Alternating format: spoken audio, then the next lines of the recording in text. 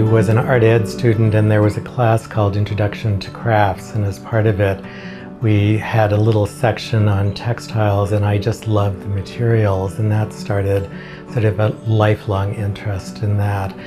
I had taken a lot of summer classes and my parents wouldn't pay the tuition unless I was full-time.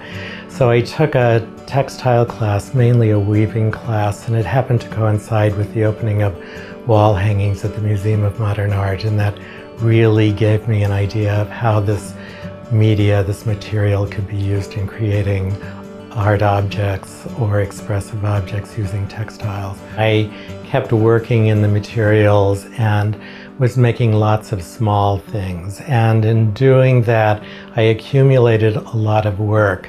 It was 1969, things were a little chaotic. I was teaching in public school, and friends of mine who were disillusioned decided to band together and open a shop in Provincetown, Massachusetts. And during a hurricane one day, Leora Stewart, who was then the head of the department at Tyler, fell in the door and was interested in what I was doing and encouraged me to apply to graduate school at Tyler. And Leora left at the end of my first year. In my second year, Adela Akers came to take over the department, and it was a wonderful experience working with her because I was finding my way, and she was very encouraging and open to letting me do whatever I wanted to do. Education is sort of ongoing, and what we're working at in schools is really something that will be more of value in the future and very hard to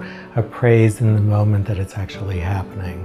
I don't even really think of this as a career. It's just something that I do and have always been interested in doing since I was about 22 years old. What excites me about the future is actually change.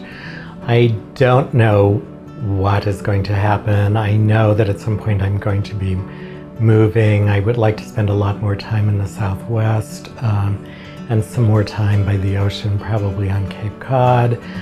I am also thinking it would be interesting to change everything, do more volunteer work. I'm interested in hospice. I just really don't project out that far, other than I think it would be exciting to keep change going on.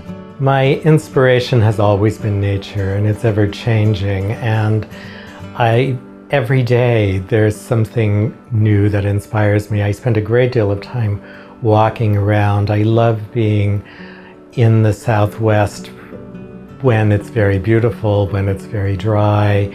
I like watching for how the climate is changing things around me, how the seasons are changing. I use a lot of natural materials, and they tend to bear witness to the passage of time, which to me is actually very important. I love working with linear things, and that's a peculiarity to me. I like building things line by line and constructing things knot by knot. Again, going back to the idea that that somehow is measuring every moment of my life. From the very first moment I picked up a yarn, I just loved the feel of that in my hands. And I love the dialogue. Every material in textiles has a different response to a structure, a different response to me as a maker. One of the most important things that ever happened to me was actually going to Anderson Ranch to teach one summer. I believe it was 91 or 92. And I had a student there whose name was Barbara Seidel, who owned a property that had a studio on it that she allowed me to live in for many years afterwards. The first summer I stayed in that studio, I ran off to meet friends traveling around the Four Corners area, and I wound up at the Grand Canyon. And when I came back, Barbara said to me, "Well, did you like the Grand Canyon?" And I said, "Oh God, it was like looking at a photograph." And she turned to me and said, "You know, it all takes time, really a lot of time." And in that moment, I started taking the same hike every day through a meadow and through the woods, and really beginning to actually pay attention to what had changed from day to day in that landscape. because in the Southwest, everything is so open compared to how it is in the Northeast where I live. And you really need that time to place yourself in that landscape.